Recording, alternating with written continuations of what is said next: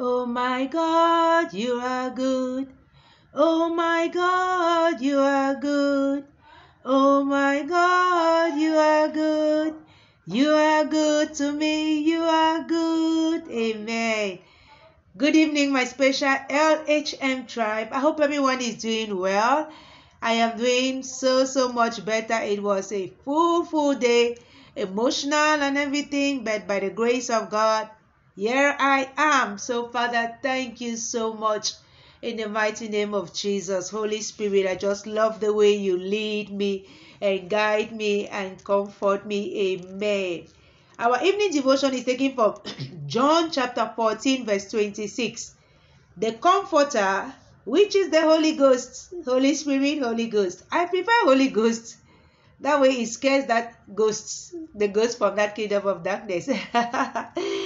This age is especially the dispensation of the Holy Spirit. Yeah.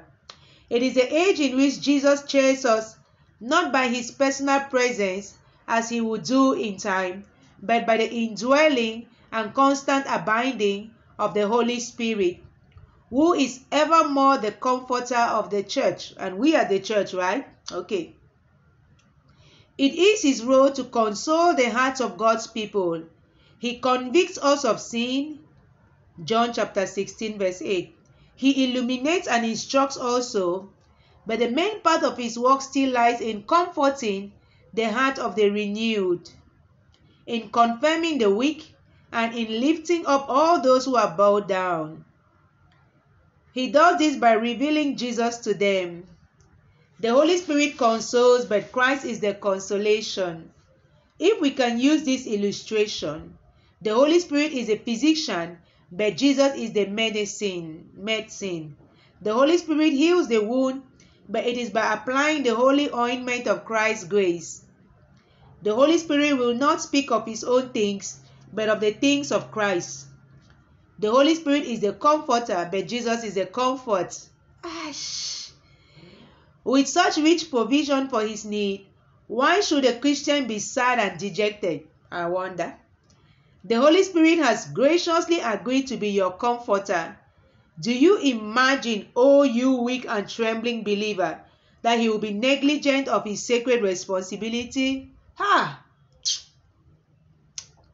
We have suffered, I swear, in our confusion and dumb and dullness and everything. Whether we used to think that we can help the Holy Spirit or help God or help Jesus. Can you suppose that he has undertaken what he cannot or will not perform? If it is his specific work to strengthen you and to comfort you, do you suppose that he has forgotten his business or that he will fail in the loving role that he carries out on your behalf? Have mercy. No, do not think so harshly of the tender and blessed Spirit, whose name is the Comforter. He delights to give a garland instead of ashes, the oil of gladness instead of mourning, and a garment of praise instead of a spirit of despair.